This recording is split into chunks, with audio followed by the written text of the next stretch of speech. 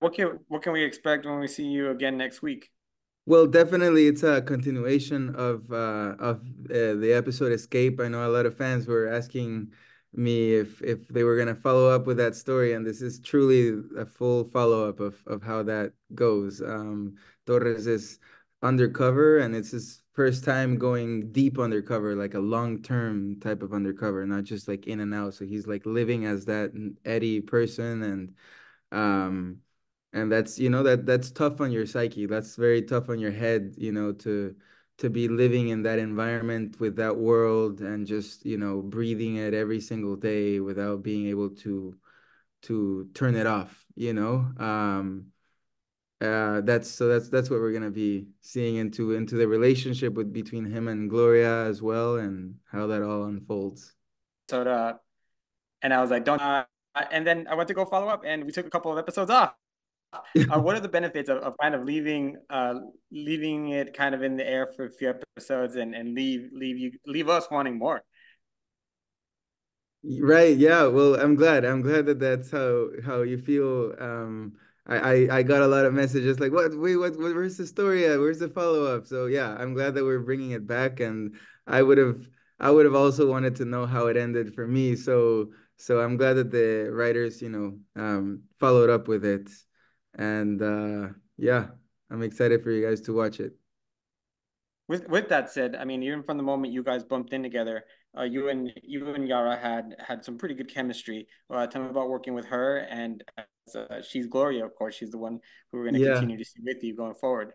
Oh my God, Yara and I had so much fun since the beginning. We became really good friends, and it was just so easy to work with her. It's one of those actresses that make it really simple, and collaborative and fun and intense when it needs to be, So yeah, I felt very comfortable with her, and we became really good friends.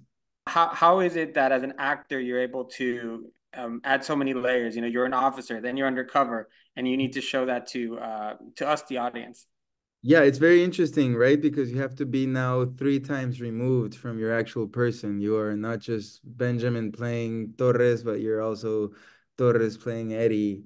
So it can get a little complicated, but as long as you understand the situation that the person is in. So I'm always Torres, right? And the situation that he's in is he needs to play this character so that he doesn't get caught and so that he can get, whatever he needs. As long as that's your focus and you're living truthfully in that moment, then everything else takes care of itself. Whatever starts slipping, and sometimes there are moments where you're like, okay, maybe I'm showing a bit too much of Torres and he would be playing it a little bit. So it just takes a lot of like recalibrating every time you're in a scene. You're kind of like finding these moments of like alignment. I mean, and how do you manage the tension? Because it's very different from setting it up to meeting the boss to being confronted by the boss and then being paranoid because who knows who might know somebody's already died and you can be in trouble, Gloria could be in trouble, and Yeah. how do you manage that tension? Oof, you try as best you can, but sometimes the tension is there, and the truth is that he would feel tense because there's a point where an undercover cop can handle a lot of things, maybe out of experience, or Torres out of his own childhood and growing up, he can handle a lot. But there's moments where it's just life or death, and whether you're a cop or an undercover cop or a normal person, you start fearing for your life, and that's just a human instinct, right? So as soon as it gets to that point, then there's really not much handling. It's just survival. And tell me for you, what has it been like playing Torres, being, growing your character and now being able to have, a couple of episodes really in the spotlight and going undercover and really being put in danger?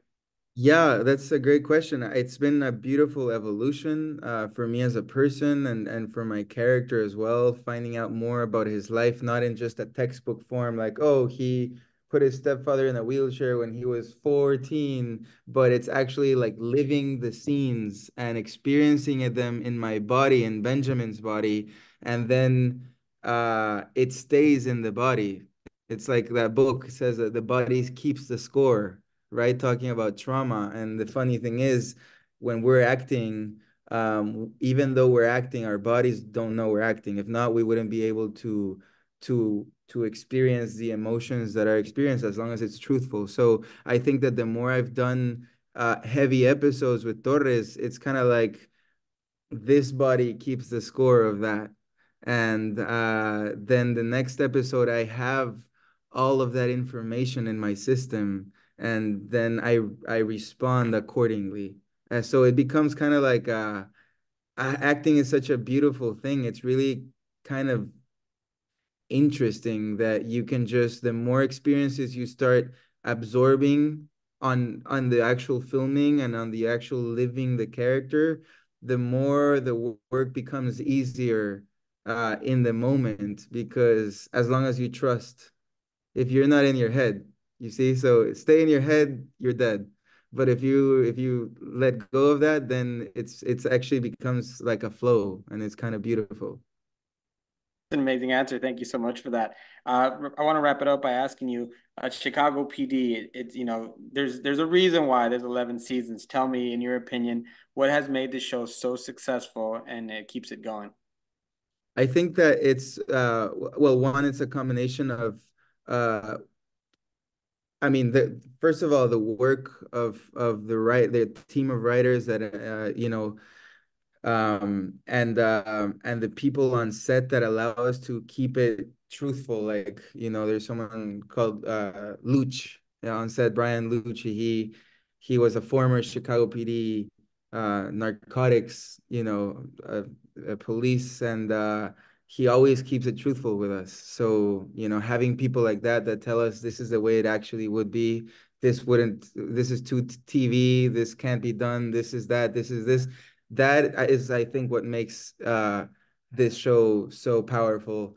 And the combination of also being able to tell a story on an episode and still get kind of like the full beginning, middle, and end of that thing. And whether or not you maybe watched or didn't watch the past one or haven't caught up, you're able to kind of like absorb a story. I think that also makes it pretty, digestible for people. Benjamin, thank you so much for your time. Thank you for some great episodes. And yeah, I was left very much teased, and then I went to the next one. I went, wait, what? So I'm looking forward next week to seeing what happens and to continuing your story. Thanks for your Thank you time and so nice to much. meet Thank you. you for having me.